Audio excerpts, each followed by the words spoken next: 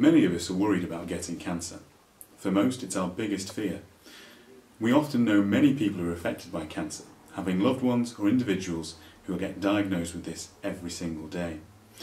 There are many ways that we can avoid getting cancer. I often get this question asked to me. These are my top tips on how to avoid getting cancer. Number 1, stop smoking. Cancer affects many people, but smoking without doubt is one of the biggest causes and one of the biggest factors that you can do to help yourself.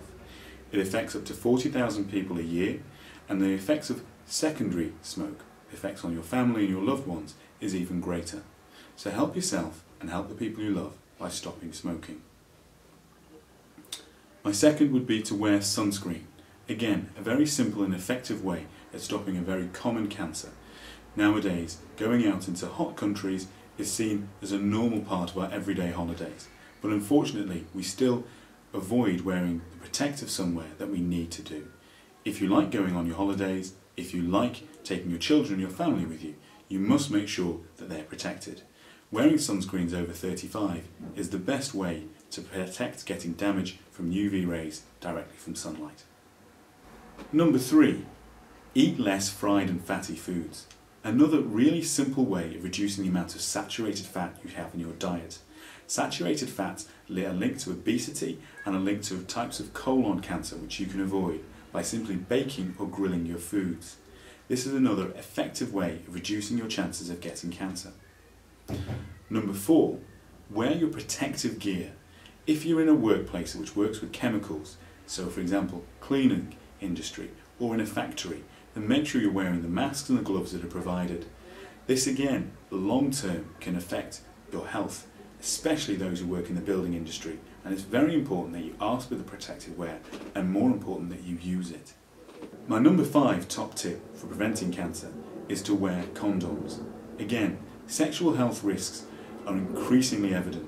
Our population now is having sex into a lot later age, and we know that STI numbers are increasing in those over 30 and again over 60. So there's no excuse. The message has been quite clear. Condoms prevent transmission of communicable diseases, and they also prevent transmission of STIs. Wearing them is a great way of preventing yourself from getting problems later on and reducing particular types of cancer of the genitals. Number 6, get your vaccines. Vaccines have been out for a long time, and there's often a lot of worry for people to get these done. However, the one vaccine that can really prevent cancer is the HPV vaccination. It's offered to all teenage girls, and it's very important that you get this done to prevent cervical cancer. Number 7, test yourself. I always advise people to know their own bodies. I'm always recommending people that whenever they're in the shower, as part of their daily cleaning regime, that they should test themselves, whether that's a breast examination or for men a testicular exam. Doing this and knowing this will mean that you know your body and you know when you may find a sinister lump. If you do find a lump or a bump that you're worried about, early diagnosis is vital to get improved survival rates. Going in on an early stage, even if you feel it's nothing, is vitally important to reduce the chances of cancer. Often early lumps can be removed and cause no little or absolutely no harm to your long-term health. Number 8, get your screening tests done. We offer screening tests such as cervical screening, well-man screening and well-woman screening. It's vitally important that when these are offered to you that you take these opportunities. If you're worried about them, it's always worth going down and asking your GP if they'll be able to give you a well-woman or a well-man screening test. Mammograms, prostate checks, colon cancer checks, stool sample checks, always very important to have these done.